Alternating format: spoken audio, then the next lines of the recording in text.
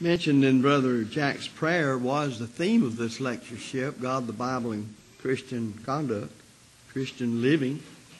And so this first lesson is very important to our daily conduct in being faithful to Him and properly expressing our love to Him, because without God, there is no objective, absolute moral standard. Brother Michael was born 52 in Pensacola, Florida, to William C. Bill and Peggy Hatcher. He's been a gospel preacher since 1986. He's lived, as preachers usually do, in a number of places: Garland, Lubbock, Texas, and West Palm Beach, Florida, and a few other places. Traveled a little bit around the world, too. His wife is former Karen S. Savage, Trenton, Texas, who, by the way, his father had surgery today, and it all turned out very well, and we're thankful for that. I might mention, pausing here before I forget it, that we also had, who else called in today? Paul Vaughn. Paul Vaughn, we mentioned here a week or so ago, going to have knee surgery, and he was able to call us after he finished with the surgery, and everything went very well, so I'll mention that now. Brother Hatcher graduated from Harding College in 1976 with a BA degree in Bible. And I won't go through all the other stuff. He's preaching at Bellevue Church of Christ, Pensacola. He's the editor of the Defender, a monthly paper, ever since September of 94. He's the director and editor of the annual Bellevue Lectureship, 1995 to present, editor of their weekly bulletin, The Beacon. And I would urge you, if you do not get the Defender or the Beacon, that you'll be sure and do that. Their lectureship books are some of the best, and they go back how many years, Michael? 88. And you'll find to be some good material to help you study the Bible. I won't mention some of the others. He's taught in various schools, helped us here with so many things, accounting him a near and dear friend. And we welcome him now to come speak on Without God, There is no objective, absolute moral standard.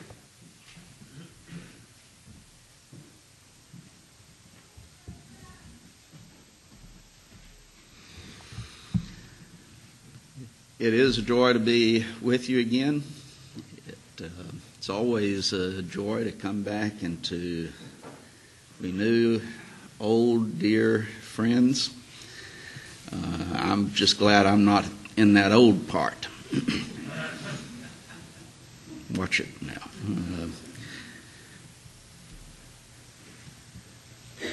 Also appreciate the Browns a great deal. Stay with them each year, and they always treat me royally.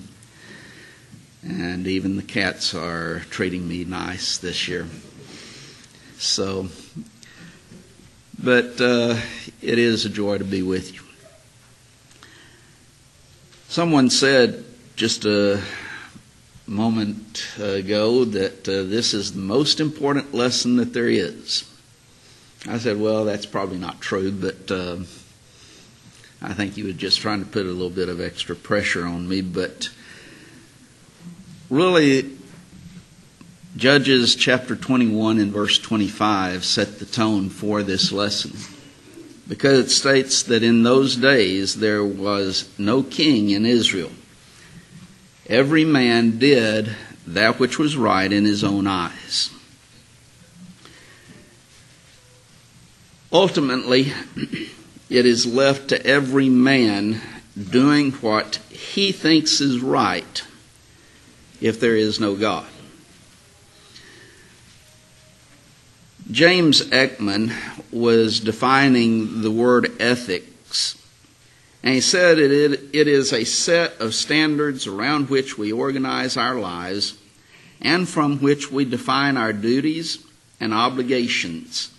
It results in a set of imperatives that establishes acceptable behavior patterns. It is what people ought to do. He made a distinction between ethics and morals, morals being really what man does, ethics what man should do or ought to do. But that is a good working definition dealing with this subject. Can man, without God, discover or invent a system of ethics that is correct and binding upon man today. And so when you look at morality, it's either theocentric or anthropocentric. That is, it is either centered in God, and thus He being the eternal source of goodness, or it is grounded in the mind of man. And in that case, man having evolved from inanimate forces. When we look at that area, though, of anthropocentric ethics, if you can call them that, when you look at the function of ethics as from a man-centered standpoint, there is the aspect of hedonism. Hedonism, the aim is the attainment of the greatest possible pleasure and the greatest avoidance of pain. But what if in my pursuit of pleasure and avoidance of pain, I must inflict pain upon you?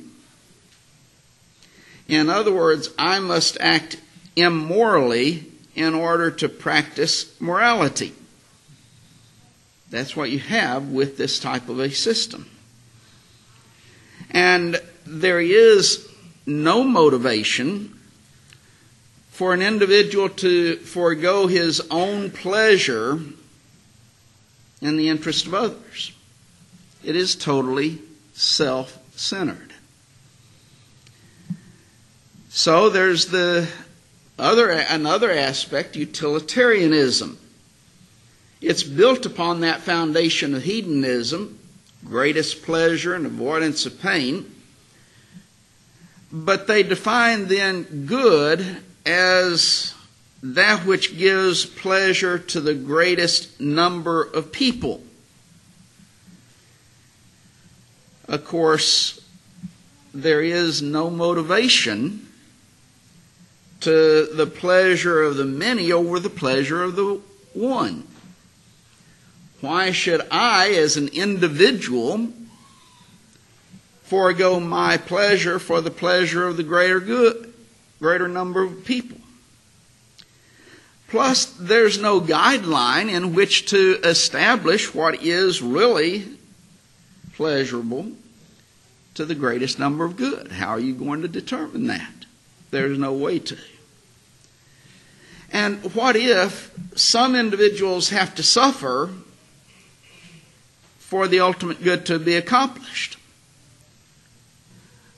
This is what you saw really with Nazi Germany and the Holocaust. We have to eliminate these people for the greater good. And so they just go out and murder millions and millions of people. Why? Because it's going to accomplish a greater good.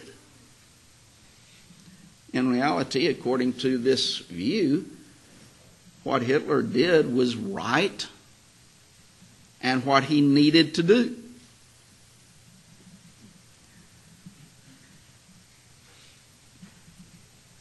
There's a famous atheist, Bertrand Russell.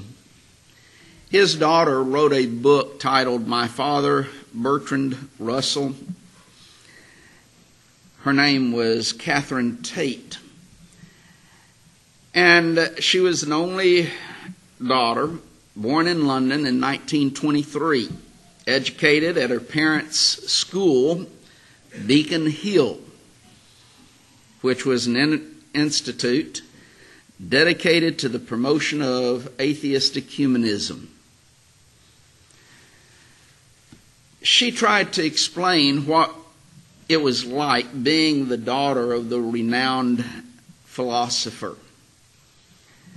And Russell believed, even though he was an atheistic philosopher, that parents needed to teach their children, quote, with the very first breath that it has entered into a moral world. Of course, that's inconsistent.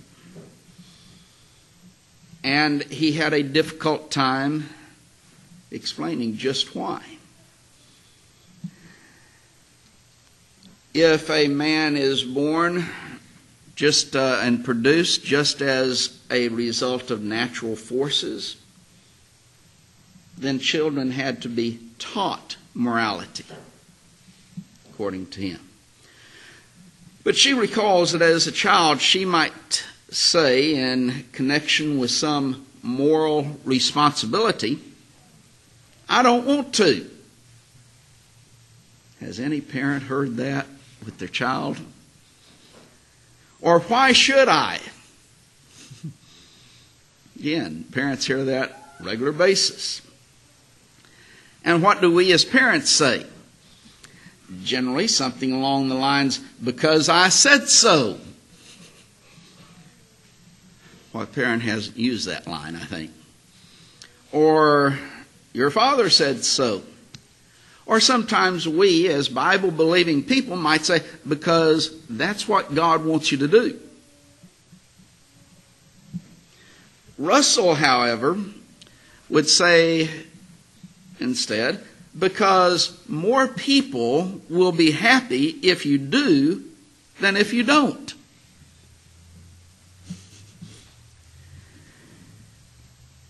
She would respond, "So what? I don't care about other people." Why should she in reality? And her father would tell her, "You should." And in her innocence, she would answer, "But why?" And of course, the reason why is because more people will be happy if you do than if you don't. Of course, she noted, quote, "We felt the heavy pressure of his rectitude and obeyed, but the reason was not convincing, neither to us nor to him." And that's true. But that's what you have when you take God out of the picture. Then there's evolutionary survival. That morality has been developed in the scheme of evolution as a means of survival. But when we go to that position, how was this decision made? How was it developed? That decision-making process. How did it come about? Of course, they can't answer that from the basis of evolution. And then who decides what will be the basis of survival in a competitive situation or society? Again, there is no answer. Darwin, of course, argued for the survival of the fittest. That's classical Darwinism. And thus, the moral thing to do is for the fittest to exterminate the weak. Again, that's what the Holocaust was based on. We are a superior race. All of these individuals, they're holding us back. They're causing problems in our society. We need to exterminate them. And so they did. Why? Because of the survival of the fittest viewpoint. We have to survive, and to survive in a better way, we have to eliminate those individuals.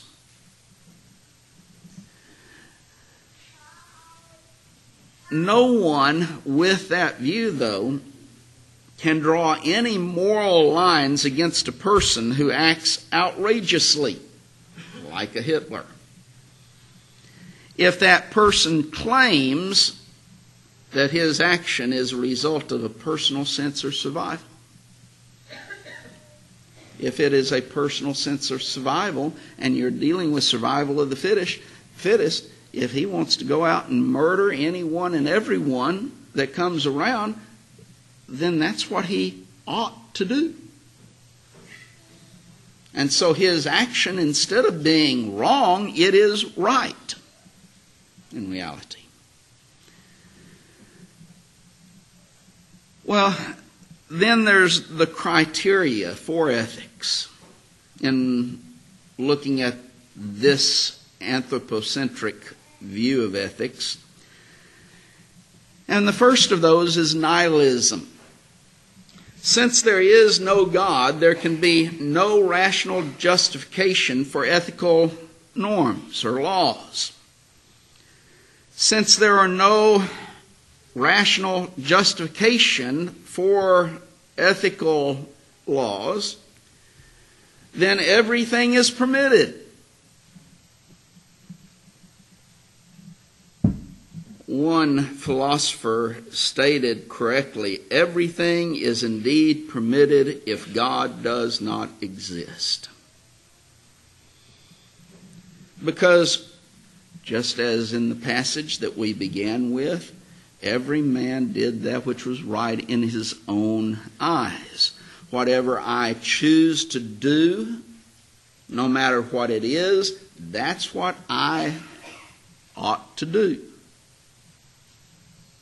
And it is moral, even though for you it might be immoral, because you choose not to do it, and I've chosen to do it. Then there's relativism, or sometimes put in connection with cultural relativism.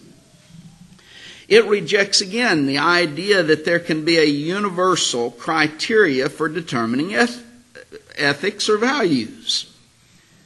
Thus, all cultural ethical systems are equally valid. Whatever a cultural group approves of is right. Whatever that cultural group disapproves of is then wrong. Now, they're not going to remain consistent with that, of course, because they're going to say our decision, cultural decision, is right and yours is wrong. And what are they going to say if someone says there is an absolute standard of authority and ethics? Well, no, they say that can't be right. Oh, but wait, if the culture decides that is right, then it has to be right, but it can't be right. They cannot be consistent. These individuals, when you get again to the Holocaust, they generally will condemn what the Nazis did, even though that was the cultural decisions that they made in Nazi Germany. Thus it was right, according to cultural relativism. But that cultural relativism eventually leads to individual relativism, which leads to social anarchy. Then there's situationalism. Again, it repudiates the idea of any absolute system of values. The rightness or wrongness of an action is dependent upon the situation. The only factor in making moral judgments, then, is based upon love. But in this type of a system, love is purely subjective. Whatever I think is loving, or the loving thing to do, then can be right. But if someone else determines that's not a loving thing to do, then it's wrong. And so this idea of the loving thing to do becomes subjective. Joseph Fletcher is one who popularized this idea of the loving thing, and he went to the basis that that loving thing was that which would bring the greatest pleasure to the greatest number. Heard that before? But what if I didn't want to? Then there's determinism. This really absolves man of any personal responsibility. Man's conduct, your conduct, my conduct, is the product of forces beyond our control. Remember Flip Wilson's "The Devil Made Me Do It." Well, that's the idea of determinism. Thus, the terms such as good and evil are in reality meaningless. There's three types of determinism. The first of those is behaviorism. This says that the conduct of a person is the product of his or our habit system. Man, of course, the animal man, because that's what they believe we are, that man, the animal, is the product of environment. Do we hear that a lot today in our society? This individual, he might have done that, stealing and killing someone, but he couldn't help it. The environment that he was raised in forced him to do it. He couldn't help it. That's what this is. His environment forces him and controls him in such a way that he can't do anything other than that which he is in the environment of. Then there's the sociobiology type of determinism. This tries to synthesize the social sciences with biology. That man is a mere machine that is programmed by his genetic makeup. Anyone remember the homosexual gene? That poor person over there who's a homosexual, he can't help it because he has that gene in him. How many times have we also heard about the alcoholic gene? An individual becomes an alcoholic because of his genes, not because of his choice. And so everything that a person does is a result of their genetic makeup. But then the third area of this would be the theological determinism. That is basic Calvinism, or which is warmed over Augustinianism. That man has a morally depraved nature. We got it from Adam. And when he sinned, that man became morally depraved. He is totally evil. He cannot do anything good. And God has predetermined what man will do.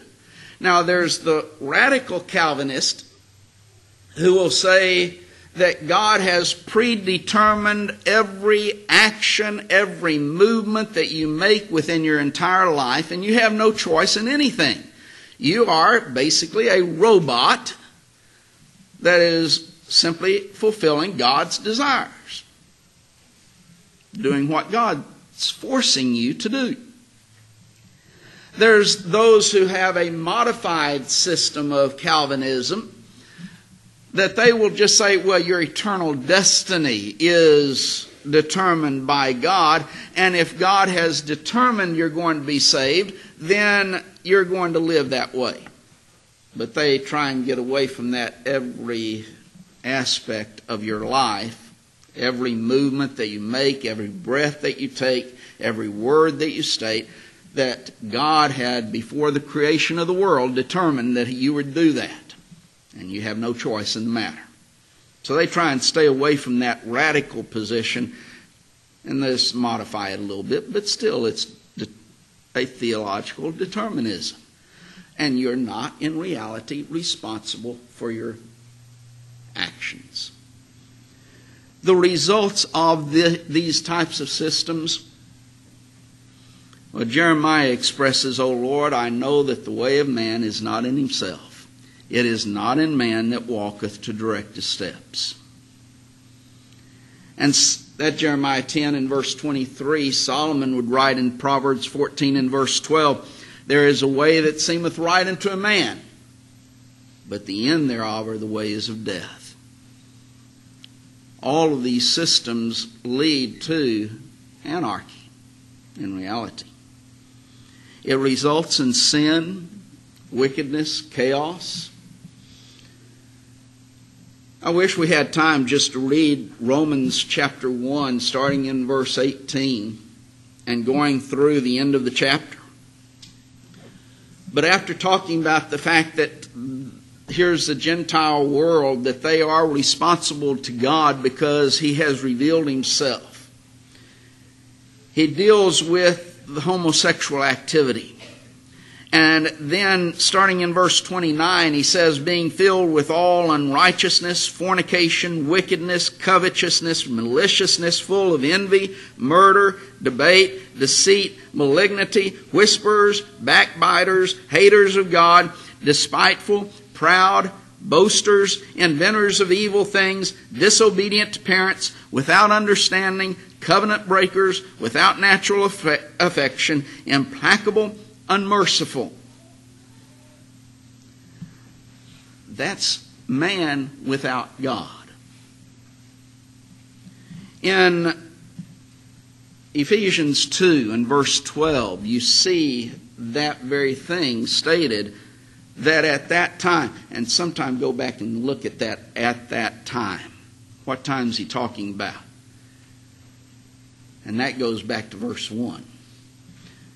At that time ye were without Christ, being aliens from the commonwealth of Israel, and strangers from the covenants of promise, having no hope, and without God in the world.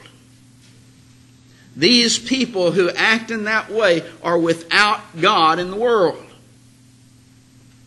And what we see in our society today, to a great extent, is as a result of taking God out of the world. When we see the abortions that are taking place in our nation and the world over, murders, how many of you watch any of the news at night? Do you go through a newscast without seeing all types of evil in this area, this city, this county? Or do you see murders and robberies and on you can go with the news? Why? Because these individuals are without God in the world. And when you take God out of the world, that's the result. And we're going to see the euthanasia being more popularized. I mean, you older people like Brother McClish over there, he's old. He needs to be exterminated.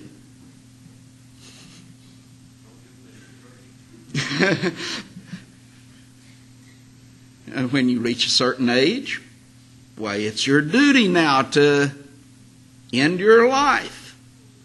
You have become instead of helping society, you are taking resources out of society. And so for the good of society, you need to do away with yourself.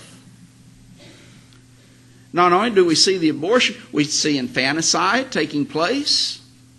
There are those now who are advocating that when a child is born, that child is not human. He will not become human till he's about a couple of years old, or some of them 6 or 7 years old. So if you kill him, you hadn't killed a human being, just a blob of tissue there. I'll tell a mother that. In reality, there are no rules, and no one would be able to say that anything that someone else did was ever wrong. The only other alternative, though, is a theocentric ethic. The human morality, as it is based upon the fact that God is the creator of man. Genesis, first chapter. And that God created man as in Genesis 1, 26 and 27, let us make man in our image, after our likeness.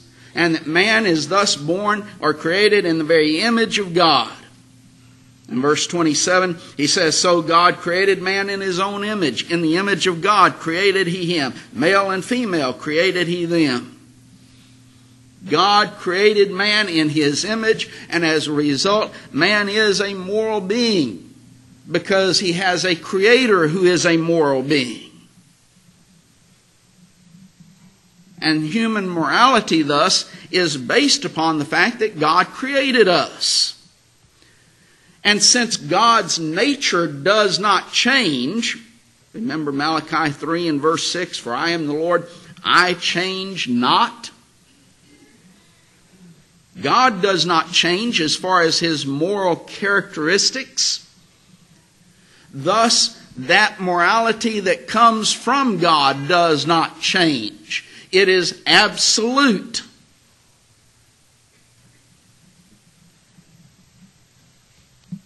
And it is objective. It is outside of man. It is not based upon us. It's based upon God who gave it. The Bible, then, is God's revelation of that ethical code. In Romans 1, 16 and 17, when Paul says, I'm not ashamed of the gospel of Christ, for it is the power of God unto salvation, which we rightfully emphasize so many times. To everyone that believeth, to the Jew first and also to the Greek. For therein, that's in the gospel, is the righteousness of God revealed. From faith to faith, as it is written, the just shall live by faith. God was revealing his righteousness to man, and it's revealed in the gospel. I know what is right and what is wrong from an ethical God because he gave us the gospel. That's how I know what's right and what's wrong. 1 Corinthians, the 2nd chapter, verses 9 and 10. He says, that eye hath not seen, nor ear heard, neither hath entered into the heart of man the things which God has prepared for them that love him. Oh, how many times that's misused for funerals in relationship to heaven. Not talking about that at all.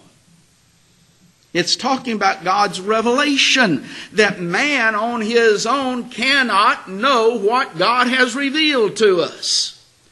That man on his own cannot come up with an ethical system by which to live. The only way that that can be accomplished is that, verse 10, but God hath revealed them unto us by his Spirit, for the Spirit searcheth all things, yea, the deep things of God.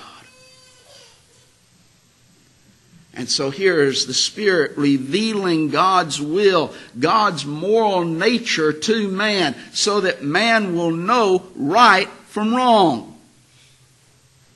Man on his own can't determine it, as we see in our society today, sad to say.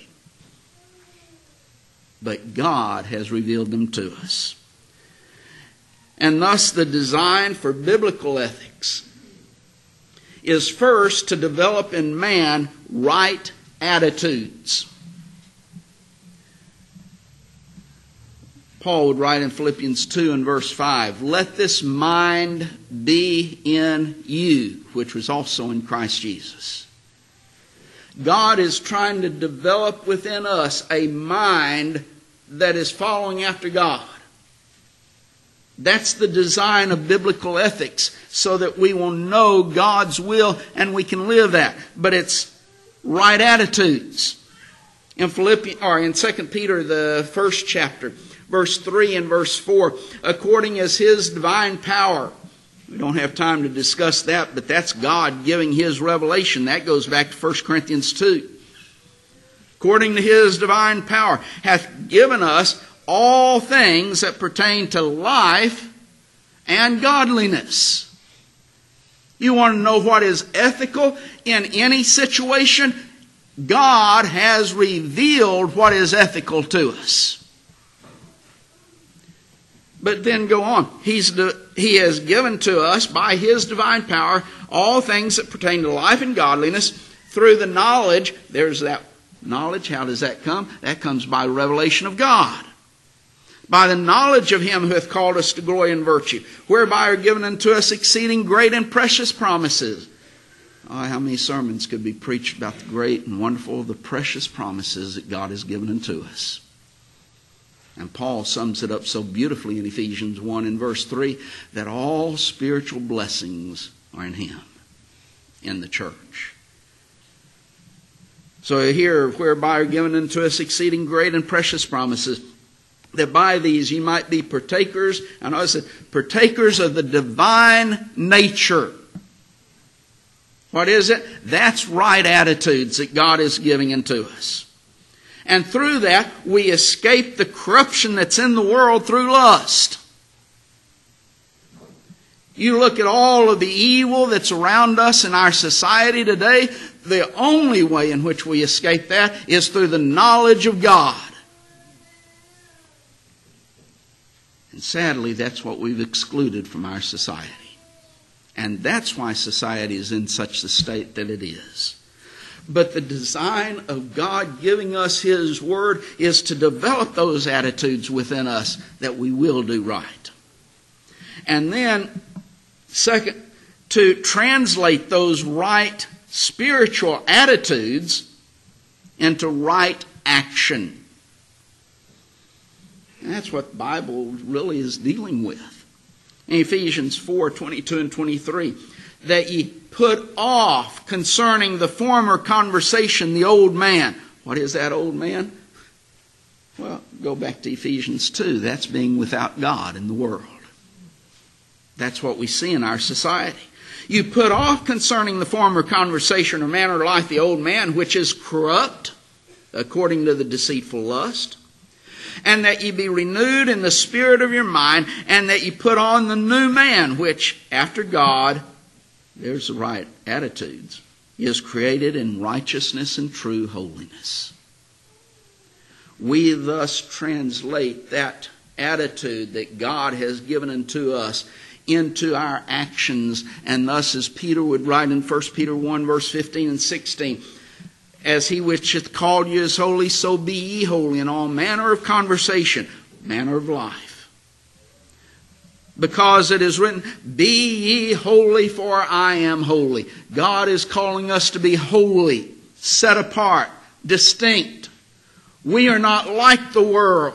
We're not living like they are. Why? Because we have a different attitude that comes from God, and that attitude is translated into our lifestyle. And so we live a holy manner of life, a set-apart lifestyle. And then third, it is to guide man back into accord with the divine ideal. This is dealing with our reconciliation to God. Man, because of his sin, separates himself from God, and his great need is to be reconciled back to God. In Titus 2, in verse 11 and verse 12, the grace of God that bringeth salvation hath appeared unto all men, teaching us.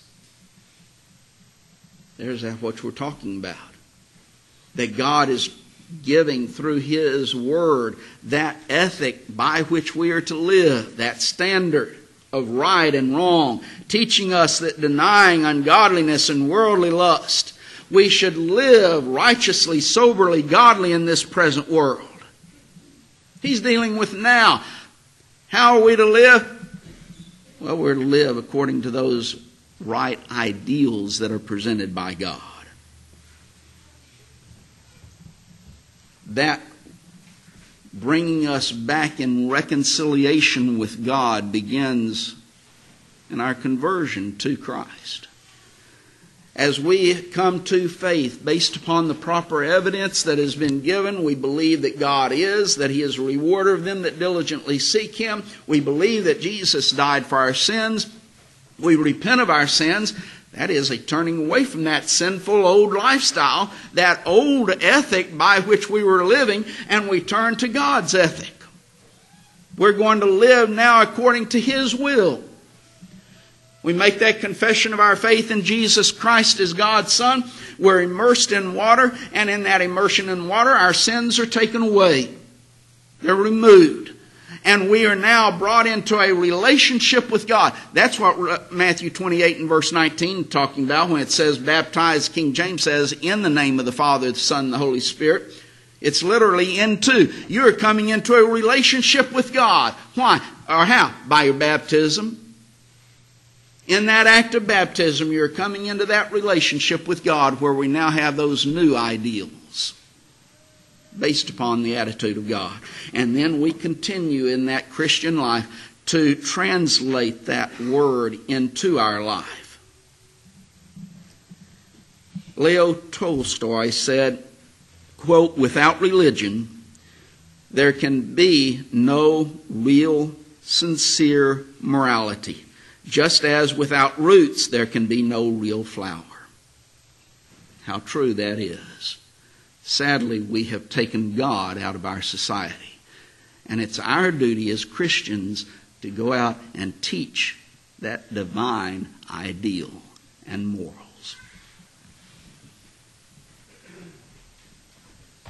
Hearty amen to that great lesson. Appreciate his good work, his ability to preach the gospel and defend the faith. There can be no proper ethical decision without a proper knowledge of God's will.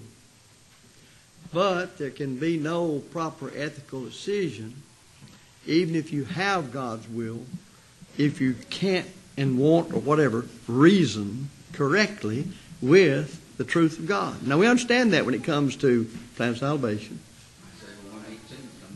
Right. Come now, let us reason together, saith the Lord. Though your sins be as scarlet, they shall be as white as snow, and so on. Thus, God, through His Word, reasons with us because He made us to be reasoned with. And when we stop reasoning, we're misusing what God made us to be, and we can't know the truth. So when we come to an absolute, objective, moral code, it's because we have been of an honest heart. We have understood all the Bible, God's revelation is taught on the matter. We have reasoned correctly with the information that's there, and we've drawn the conclusion that we ought to. And there's no other way it works. It works that way when it comes to what the church is, its organization, its work, its worship. And what we're talking about here in this lectureship, it also comes down to the living every day of our lives. And that's what was read and brought out toward the end of the lesson. Very, very important. The problem over the years, the last number of years, has been, it wasn't that long ago when the laws of the land and the thinking of people in general were fundamentally on biblical morality. They're not anymore. And that causes people, if you don't, you have to make that transition in your thinking. You can't depend on those things anymore. You've got to learn to stand on your own 2 feet in the study of the Bible and draw the right conclusions from the truth on what is ethically right and wrong. And be very careful in that area. Because you don't want, I don't, you don't, to be following your will in that any more than denominationalists are following their wills when they think they're doing God's will. And remember, the Bible has something to say about people who think they do God service. And that was said in connection with the matter of persecuting the church. Well, we want to take about 7 or 8 minute break, and then we'll come back for our final session. We thank you for being here. Be sure to register, and don't forget that. Thank you.